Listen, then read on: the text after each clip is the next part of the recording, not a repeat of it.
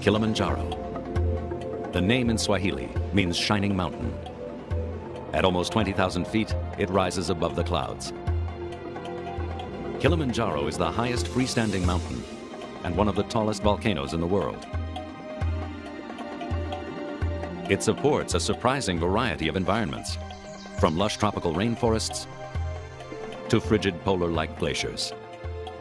But in recent years, the glaciers which surround the summit have been shrinking. In the last century, 80% of them have disappeared.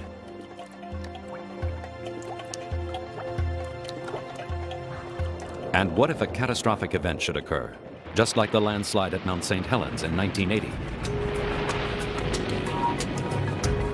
This international expedition will risk the hazards of high-altitude mountaineering, searching for answers to new scientific questions. Now there is a critical question about this mountain that symbolizes Africa. Is Kilimanjaro dying?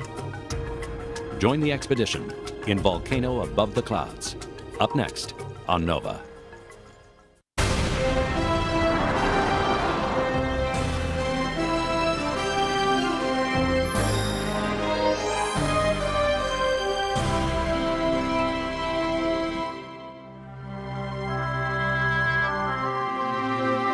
Major funding for Nova is provided by the Park Foundation, dedicated to education and quality television.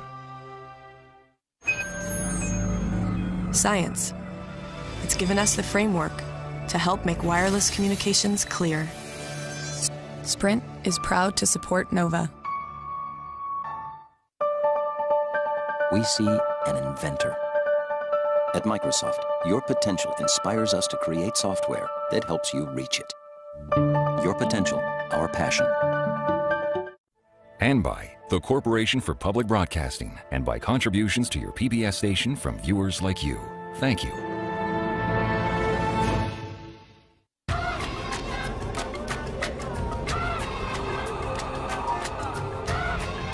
An island in the sky, the highest mountain in Africa, Kilimanjaro.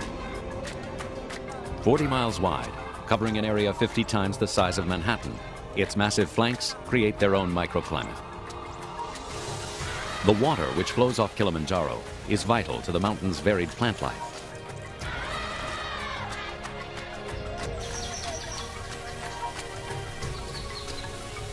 And the isolation of its forests has allowed for many species to evolve.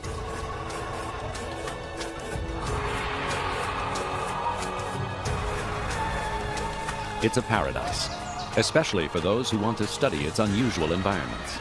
This is magical. Robin Buxton is a naturalist who has dedicated his life understanding the area around Kilimanjaro. Meeting Mpuwa. I was born in East Africa, and it's a place that I've always come back to. Now there are concerns that Kilimanjaro is dying, and that's important, both for the people who live on the mountain and for the visitors from all over the world who visit it. I'm going to try and climb Kilimanjaro, which will be very difficult for me, but I think it's well worth doing if we can answer some of these questions about its health. Robin has also spent his life overcoming a personal tragedy. At the age of 2, when Robin and his family were living here, he contracted polio, leaving him permanently disabled. The same infection killed his father. Robin has always wanted to climb this mountain. It will be a supreme test of his abilities, but he feels an urgency to do it now. When the first European travelers came to this part of East Africa, they were astonished to discover that high above the plains rose a mountain. So astonished that at first they were unsure whether the snow on its top was really cloud cover.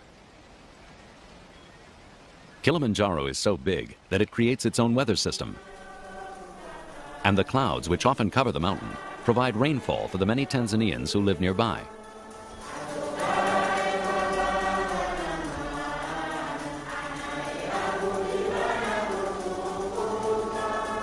They too are desperately concerned that the mountain may be dying, putting their livelihoods at risk.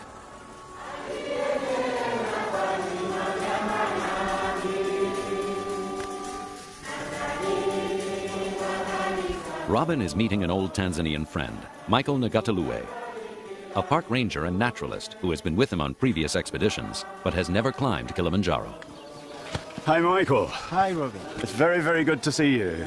Me too. Yeah? How are you? I'm well, thank you. How are you? I'm okay. And your family? They are all fine. They're all fine? Yes. Excellent. Yes. For Michael, as for Robin, this will be an adventure. Africa's eastern tip is scarred by the Great Rift, a fracture zone running from north to south. Along the fault lines lie volcanoes small and large. But in Tanzania, the biggest dwarfs them all, Kilimanjaro. The climb is a hard one. Only a third of those who set off for the summit ever manage to reach it. The route will take them past the villages around the mountain, up through the forest, and then over the volcanic plateau until they reach the steep cone at the center. The reason to climb Mount Kilimanjaro is I really want to get to the highest point. And that snow on top of that mountain, it's really makes me like a dream. I'm just trying to think, how could I get there with the difficult weather? Also, I would like to touch that snow and to get close to it. In a tropical area, it's amazing things to have snow on the mountain. The only snow I see maybe on the television in Europe or some places in America or whatever, there's snow. But in Africa, that is a really amazing thing. So I'm proud and I will be happy if I'll get there and to see things like that. Michael will be one of the few Tanzanians to try to go up Kilimanjaro. The mountaineering equipment is too expensive. So most of the people who live around the mountain have never climbed it, except for those hired to support foreign expeditions. But these Tanzanians view the mountain as an essential part of their local culture, because it provides them with fertile soil for their crops.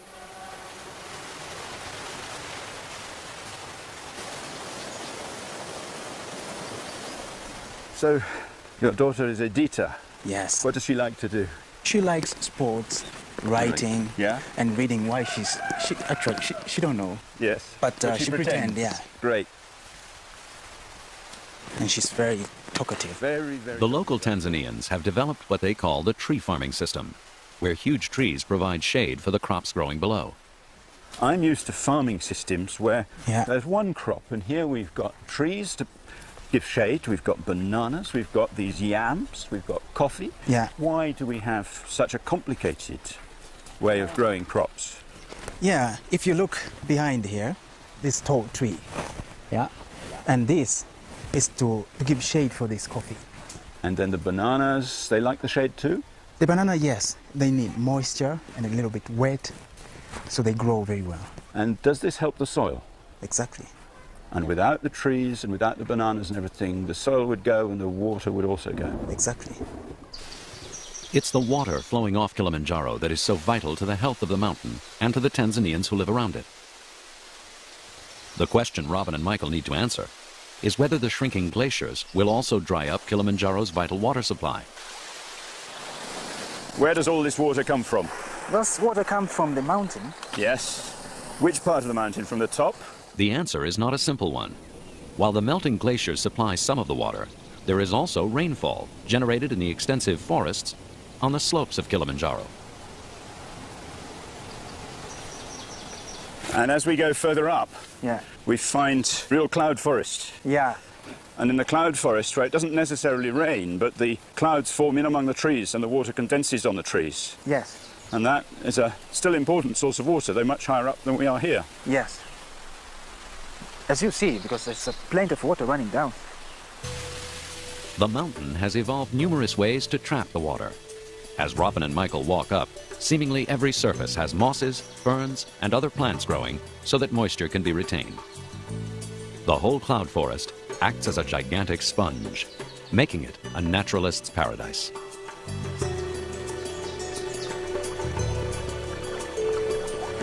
This is magical.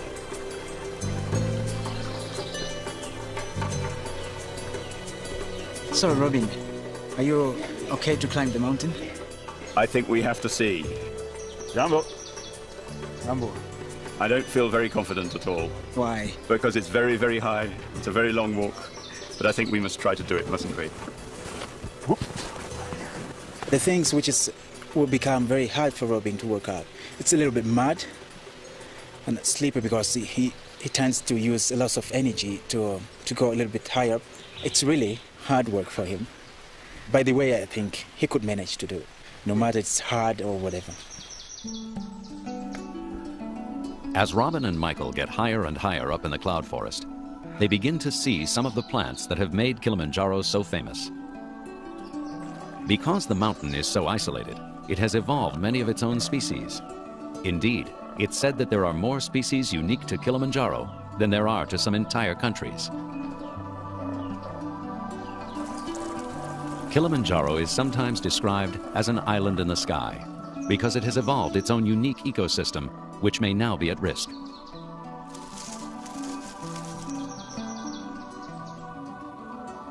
For Robin and Michael to move further up the mountain, they will need the support of a full expedition with porters and all the equipment necessary for high-altitude mountaineering.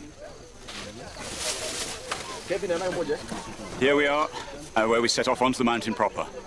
It's absolute pandemonium, lots of people looking for work as porters, people being matched to the loads we've got, and really quite a chaotic scene. The vehicles have had trouble bringing the kit to this point, stuck in the mud and things like that, so we're a lot later setting off than we'd hoped to be. It's going to be a bit of a saga getting to camp before it's dark. Joining Robin and Michael is German geologist Volker Lorenz, a world expert on volcanoes. Exactly. We're in a position now, all these 3 boxes and these 6. Another geologist, Kevin Doherty, already knows the mountain well and is the team's leader.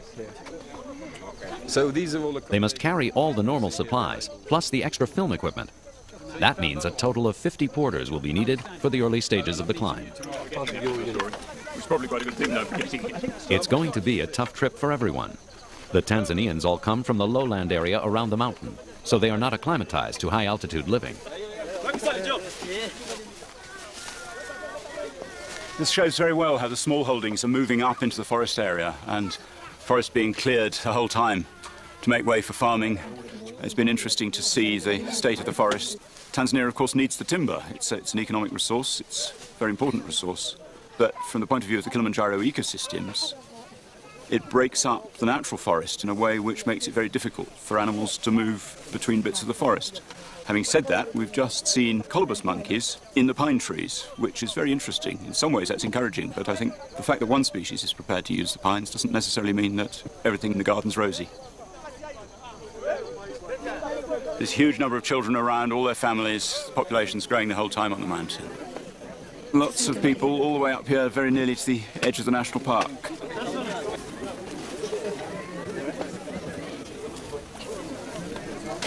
It's always exciting, this point, and the feeling that we're really starting the top part of an expedition and get to the high ground. You'll probably hear me get breathless because we're here at about 9,000 feet and breathing starts to get a bit more difficult. Yes, then.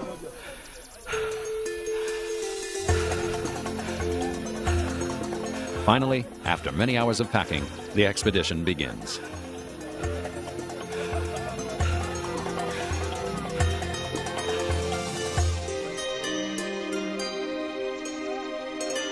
After 2 days of climbing, the team is above the trees and are now at the same elevation as the clouds.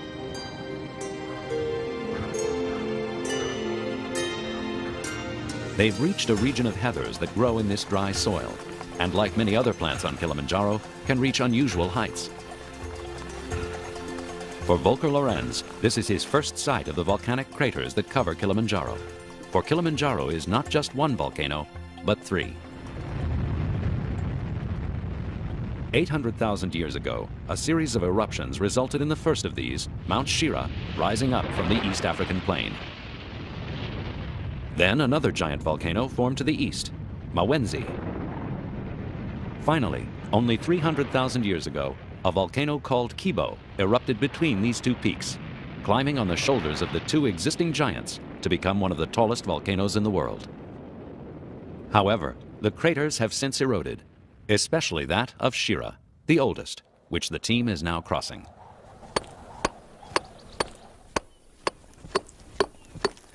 Oh, that's a nice piece. Volker and Kevin are trying to determine precisely how the craters collapsed, because this may forecast what happens to Kilimanjaro in the future. These vesicles, they are the result of the magma. Until recently, scientists assumed that the roof of the craters had simply caved in. Since St. Helens, there's a new model. Because of the steep slopes and some eruptions and material moving in from below, you get slope instability, and a lot of material is moving sideways, and the idea at present is moving to the north, and you get a big scar, like at St. Helens. Volker is concerned that Kilimanjaro may do what St. Helens did in 1980, not erupt, but suffer a landslide, ripping open the side of the mountain and releasing a pyroclastic flow that devastated a huge area around it. The forests for 7 miles around St. Helens were completely wiped out.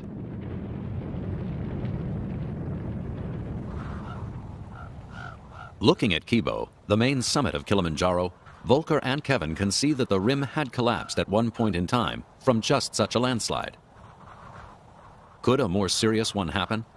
And would it release the magma from deep below the surface? I'm sure this crater has a long history. It probably was much deeper than it is today, and then it was filled. Looks like we've got some lion prints here. I'm quite surprised to see these here actually at this altitude. These are real lions? Yeah, these are certainly lion prints. I mean, have a look at the size of them. They are lion prints. I thought they disappeared long ago. I've not seen any evidence of them for a long time. Do you have your altimeter on you? Just a moment. This is quite unusual for up here, and certainly lion without a shadow of doubt, and quite recent as well. It rained heavily 2 days ago, so certainly in the last 3,645 meters. which is about pretty much exactly 12,000 feet.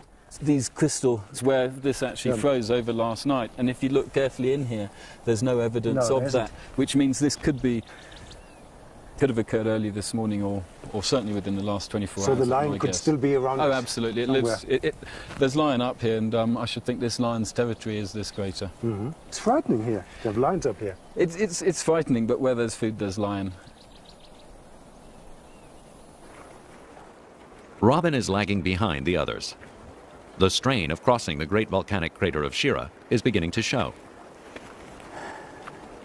It's taking him twice as long as the rest of the party to get from camp to camp, even though he is pushing himself as hard as he can. But he has climbed mountains of a similar height before, and he is determined to climb this one. It was a longer walk than I expected. I got very exhausted on it. We've come up apparently only 1,000 feet from where we camped last night, but it felt like an awful lot more than that, and I was really cold when I got in my tent, so got in the puffer jacket and the sleeping bag, and I'm warming up now, but I feel a lot better. Mild sickness, threw something out of the system, and that often helps to clear things. So that's how I am, and it's going to be quite a recovery story overnight, I think. Arms are feeling quite sore because I've used my sticks a heck of a lot today. But we're here, and there's a wonderful sunset out there. Isn't that just gorgeous? The sun sliding down the southern slope of Meru, and orange glow spreading under the clouds to the north of there. But I'm feeling quite cold sitting here in the mouth of my tent, and be good to feel warmer. So that's partly that story is just time and keeping in the sleeping bag and the puffer jacket, and partly it's steeling myself to eat something which doesn't feel at all appetizing at the moment. But that's typical of altitude, so it's just the sort of thing we have to cope with and say, well, tough, you've got to eat, man. Anybody else care for some whiskey? Cheers. Prost, Michael. At the end of the day, safety is our biggest concern, and the weather it's still continuing to be foul. So it's raining down here, but it's probably, what will it be, snowing up there? It is snowing up there because The team has a problem. They are trying to get up to the western breach, the dip in the side of the mountain caused by a landslide. But much more snow has fallen than is normal for this time of year. But the point is that the reason that we've actually come at this time of year is there should be very little snow, if any at all. I backed off last year with 4 clients off the western breach. We had the intention of going up, just with guides, up to the summit and down the Barafu route. Yeah. We're actually talking about, in much worse conditions, going up. Oh, we don't know what we actually know what the conditions are like. We know they're worse. I've talked to people who've been up in January a few years ago, and they were saying they thought I could probably manage it, but then it was very dry, no snow up the route to go up. What I like to do, particularly at this point when we're climbing higher up on the mountain, is to slow the pace down and to keep moving rather than take lots of stops, and just at a very, very slow pace to enable us to acclimatise as we're moving. I'm actually inclined to get Robin up before the rest of us, if that's okay with you. 5:30 for Robin as a time to wake up, and preferably leaving. I better miss dinner and go to bed then, Kev. Yeah.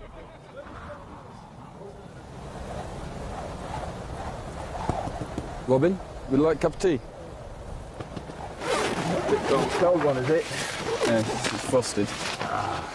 There you go. That'll bring you off the system. That's brilliant. Do you have a headache? Feel fine? No headache. Excellent, excellent.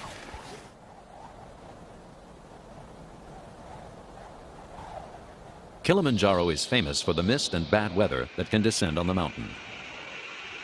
Together with the cold and the altitude, it can make conditions hard for any expedition. After a while, it becomes too difficult for Robin, and the porters suggest that they take turns carrying him. Well, if you tip me in the stream, it'll be a well-deserved bath, even if it's rather cold. Because I think I'm beginning to smell on this mountain.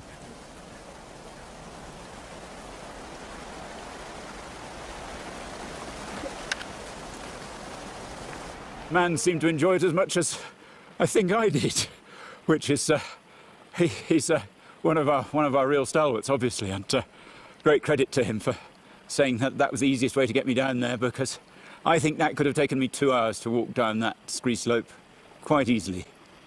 And with this mist and cloud and being able to see 20 yards sometimes, it's been rather depressing at times, and thinking, where the hell are we? Robin and Michael find themselves descending into a sheltered dip beside the mountain. Here there is a valley full of giant senecio, a plant that usually grows to only a few feet, but here towers above them.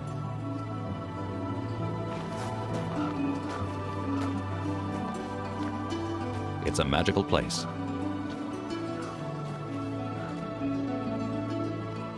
Kilimanjaro is known for its giant plant life.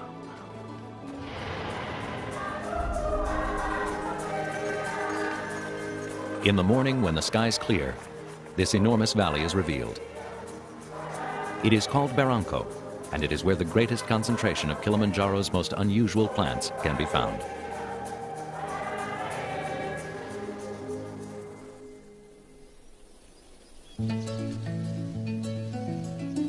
Well, Michael, we talked about looking forward to finding the senecios, and here we are with a great forest of them. Isn't this exciting? Yeah. This nearest one seems to have the remains of flowers on it. Yes. And I can't see the remains of flowers on any of the others. So I think flowering must be a fairly rare event. Yeah. It's like old leather, isn't it? These leaves. The water just goes down into this part, because it's look like more softy, and then it collects some sort of water, and it keeps in that leaves. The evolutionary process of these plants is even affecting the dead part, isn't it? So that it doesn't decay away and fall off, but it stays with the plant. This has several layers. This is a very, very thick layer of insulation. We've just been... I hope we can put this back nicely for the plant's duvet tonight, because it needs that. All the plants in the Barranco Valley have been forced to adapt to the tough mountain environment. These lobelia have evolved a unique survival strategy. They store a type of sugar, which prevents the plant from freezing each night and losing moisture during the warmer days. This is the common plant in altitude like this, and it's grow only in this altitude, 3,800 meters. And it's amazing to think this is so closely related, the same genus as things people grow in hanging baskets in English gardens. And it's so very, very different. I think the Barranco here, while it's stark and it's got all this rock around it, it's a very, very live place. And my interest in biology and ecology, interest in why plants like these giant senecios, these giant ground source, the giant lobelias, why they're giant, why other things are so silvery, all the plants around, and you can see in the background, why they've come to reflect the light. That is what really fascinates me. It's the interaction of the altitude, the extremes of cold and heat and light, and how those plants and animals really cope with the difficulties that it presents. And perhaps it's a bit of a privilege to have been able to come here to experience for myself some of that difficulty that these things are adapted to live with the whole time.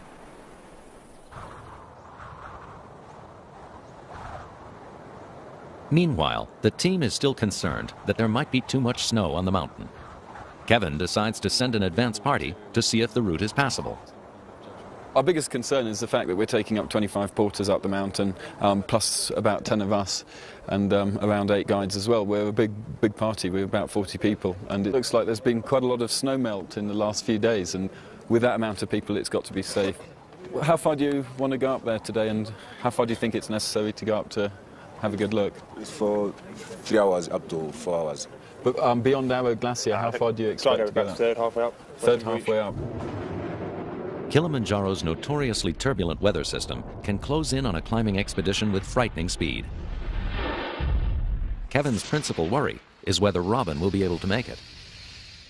My main concern for Robin is the fact there's still a lot of snow on the western breach, and that'll make it quite awkward for him. And more importantly, if he were to not succeed, to come down off the western breach with snow is quite tricky. The second reason is he's been quite under the weather on the first few days on the mountain. I think that's paid its toll. And on top of that is the fact that it's altitude as well. It's quite high. The altitude's having a bit of an impact. When the advance party returns, they report the route to the summit is just passable, although very difficult because of the heavy snow.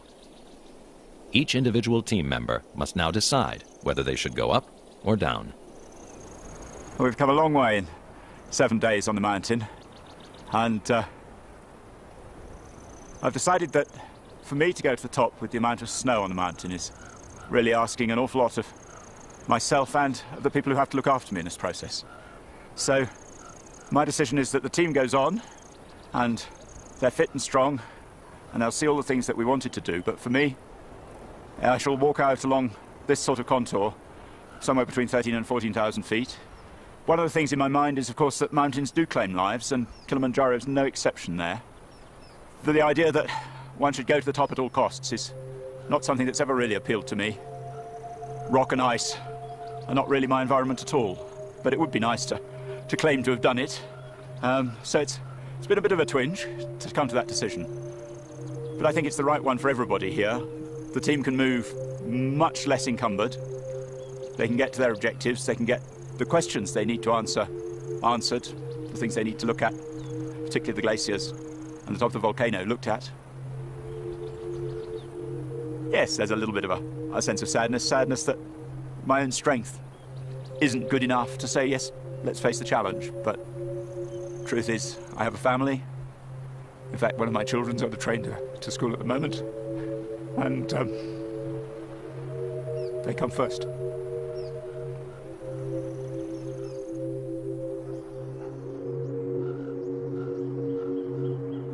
Robin's decision that he have to go down, I support him. That's a good decision. No matter, we were together in our plan to go all the way to the top.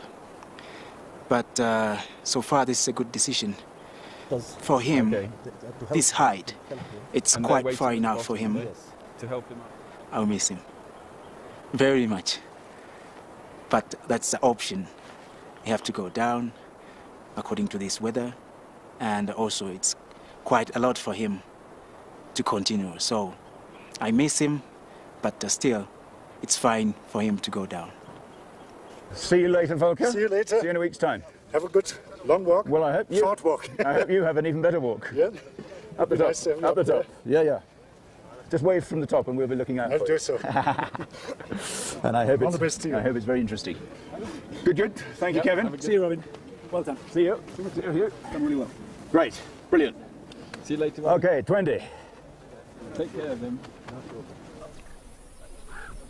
Michael will now try to answer some of the questions that Robin was most concerned about, particularly whether the disappearing glaciers on the top of the mountain are important sources of water. The team decides to begin their 2-day assault on the western breach. As they climb even higher into the clouds, they pass a great volcanic formation rising out of the mist. It's known as Lava Tower.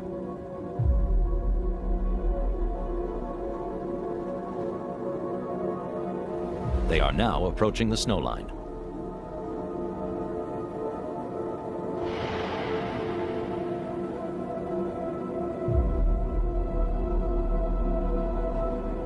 They find some meltwater here, but clearly not enough to sustain the forests below. At this altitude, just below the western breach, little plant life survives, and the cold is just as hostile to humans.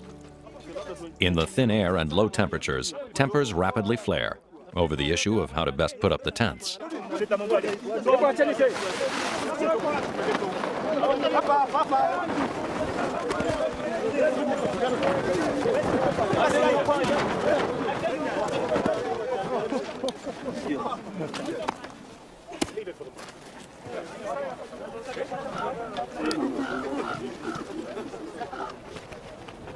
Here, where we are now, we are at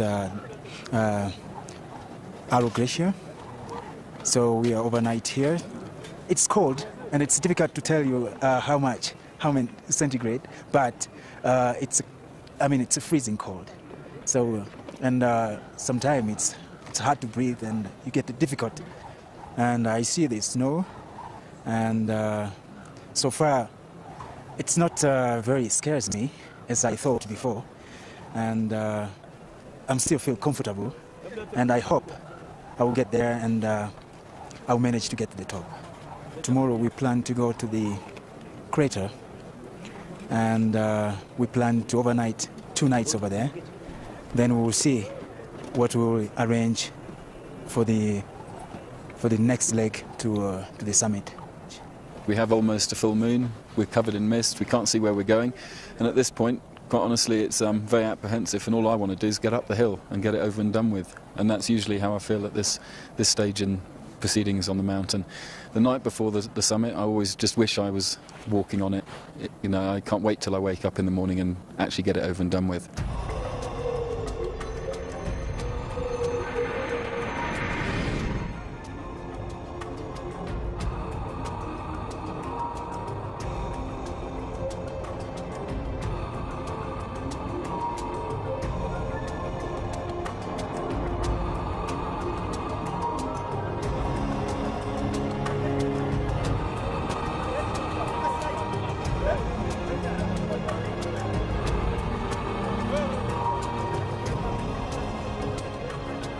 At 18,000 feet, walking up the rock face of the western breach is a phenomenal physical challenge. With little oxygen in the air, every step becomes a real effort. The team is worried that if they don't get up the western breach fast enough, the strong sun will melt the recently fallen snow and release rockfalls.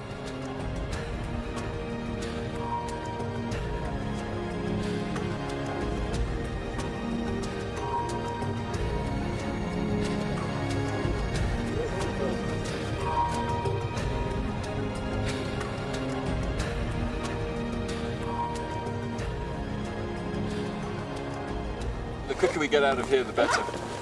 Huh? The quicker we move on from here, the better. Really? You're not happy with it? The best place to stop is, like, you see this cliff on our left, some location like that, or even where this lot are, but in the rocks. So anything that comes down from the cliffs above, bounce over.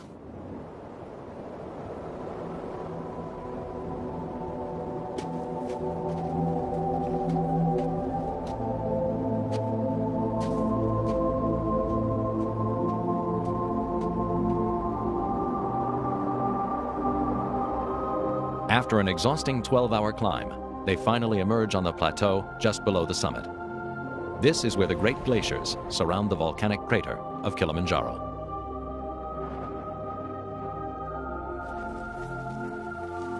Oh, gee, that's the glacier. Unbelievable. Here I am, top of this big volcano. At lunchtime, I almost fell asleep. So I was exhausted, I was tired, didn't sleep too well last night. And then realizing we get closer and closer to the rim, the summit rim, I felt invigorated. I certainly would like to be down there and look into the crater. We'll go down there and have a look. Is it what you expected, Volker? Ah, it's even more. I mean, I've seen photographs of this, but to stand here and look at it, that's something different. It's more exciting. Absolutely. Can you smell the sulfur? Oh, yes. I've just had a strong whiff of it. It's really exciting. Absolutely. There's such steep walls. That's a collapse crater. About 100 years ago, there was rumour that local people around here saw emissions coming out of here, but it's not actually been documented. I mean, this could be relatively recent. Oh yes, the rim deposits, the grey rim, which is nicely to be seen, looks very, very young. Because it's so uniform as well. Yeah. But of course, I do not know. All the indicators show that the volcano may have erupted within the last several hundred years, meaning it can still be regarded as potentially active.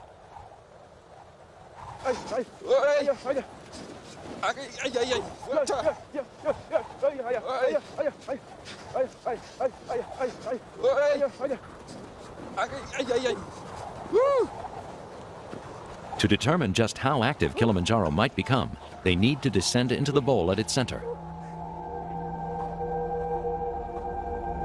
Here, in the oxygen-starved atmosphere, the heat of the crater floor and severe cold make it seem as if they are walking on the moon.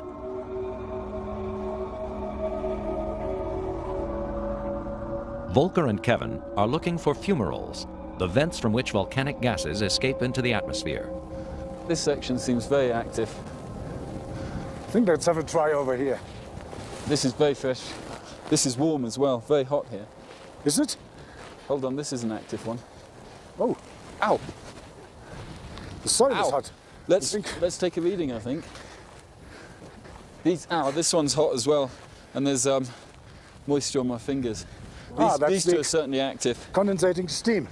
By taking the temperature of these fumaroles, they can estimate where the magma lies below the crater's surface. Okay, hold it, even if you burn your fingers. Oh, thank you. Doesn't matter. Okay, the reading is 78.5. 78.5. Yeah. There's steam coming out. Yeah. Quite a bit. Reading is 77.2. Okay? Take it out. Have it. Well, it hasn't melted. No. The fact that there are such high temperatures and sulfur deposits on the inner ring of the crater indicates that there is active magma close to the surface. Volker estimates just 400 feet below.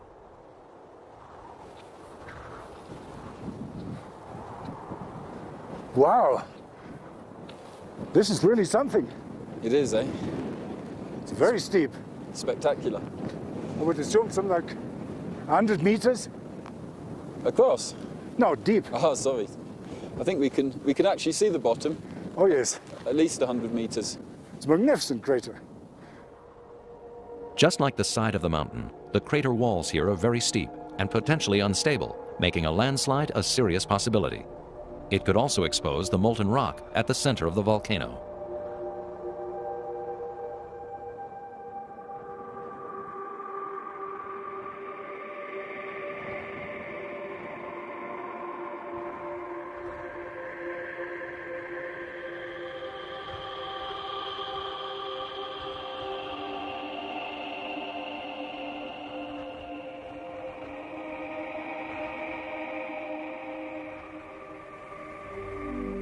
When I saw the glacier for the first time, it looked like something which I didn't expect it to see in my eyes. It's really, I cannot explain. And it's something which is very beautiful. The glaciers I expected to see is just like the one I see in the pictures, in a flat surface. But the one I see now, it's totally different. And it's really, really amazing because it's something like a tower. A big tower of the glaciers. It's the rising warm air given off by the volcano that sculpts the glaciers into such fanciful shapes. And it's atmospheric radiation that causes most of the water from the glaciers to evaporate. As Michael studies the glaciers, it's clear that they are not a major source of water for the mountain. The glaciers of Kilimanjaro are shrinking. Recent research has shown this is likely due to global warming and other causes. The glaciers have been consistently retreating since the German explorer Hans Meyer first climbed the mountain in 1889. It wasn't until 1912 that the first real survey was done of the ice cap. According to the latest research, since that time, about 80% of the ice field has vanished. and the heat from the volcano below is another factor. But whatever the cause of the melting, it is estimated that by 2015, the glaciers will all be gone. If glaciers disappear on Kilimanjaro, I feel so sad, because if glacier disappear, that means it will be a lot of problem, and also the beauty of this mountain will disappear.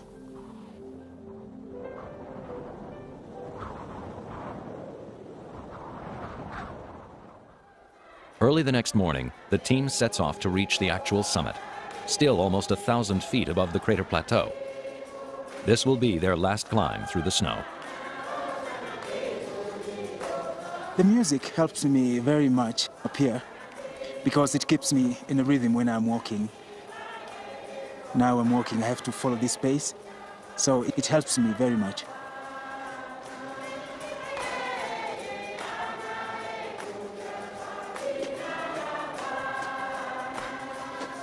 When Hans Meyer first climbed the peak, he named it Kaiser Wilhelm Spitze, after the German emperor. But after Tanzania achieved its independence in 1961, it was renamed Uhuru Peak as a symbol of African liberation. The word Uhuru in Swahili means simply freedom. Woo! I made it. I can't believe it. Whoa. Top of the world. Ah. The highest point in Africa. This is the point of my dream. Oh, man. Wow, look at that. A massive view. The glaciers. Oh.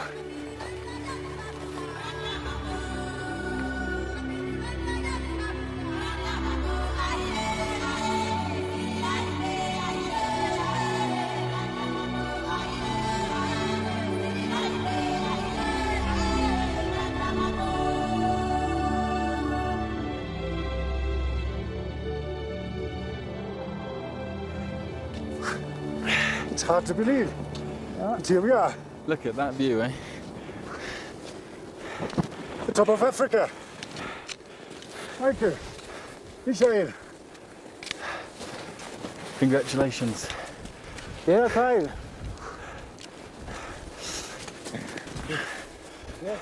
Hier sind wir. Yeah. Here we are. Yeah, well done, Volker. Das ist hard to believe. Oh. Made it. To the very top of Africa. Den Berg auf dem Afrika. The biggest volcano of them all. Okay. There we are, look exactly. at that.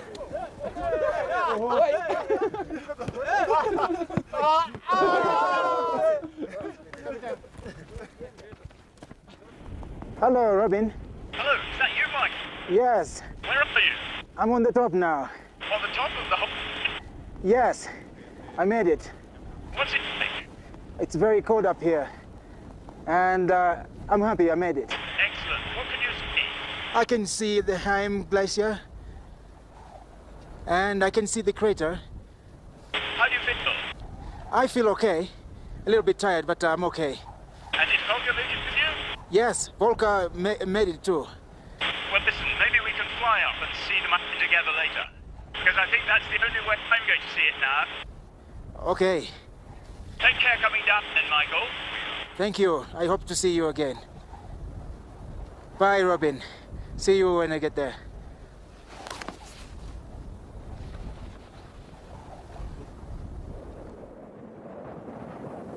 I regret quite a lot not going to the top.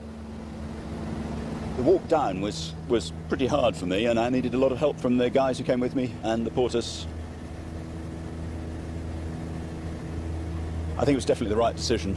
From what I've heard from the rest of the crew who went up the Western Breach, they had a hard time. It was slippery and icy, and I think from the point of view of everything we've been trying to do, definitely the right decision that I should have walked around. Robin's decision, though a personal setback, contributed to the safety and success of the expedition. For the team, 6 days of strenuous walking had put them into position on the barren plateau just below the summit. From there, Some climbed another 12 hours to reach almost 20,000 feet. Overall, the expedition had met its goal. The team had reached the top of the mountain. They now know that these glaciers, formed more than 11,000 years ago, are sensitive indicators of climate change. But Robin also believes that it's likely the plant life on and around Kilimanjaro will continue to thrive. Whether the shrinking is due to the end of an ice age, the heat of the volcano, or to global warming, Robin and Michael may be among the last to see the beauty of the glaciers on this majestic mountain.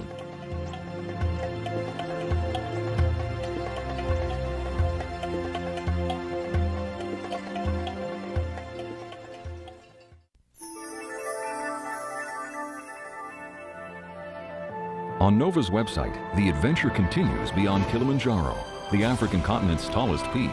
Explore the highest mountain on each of the 7 continents at pbs.org.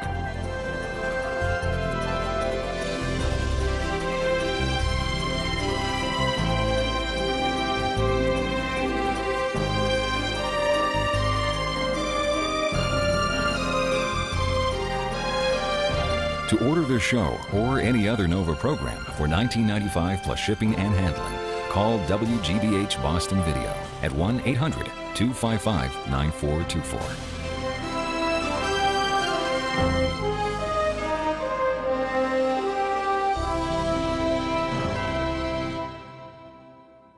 NOVA is a production of WGBH Boston. Major funding for NOVA is provided by the Park Foundation, dedicated to education and quality television.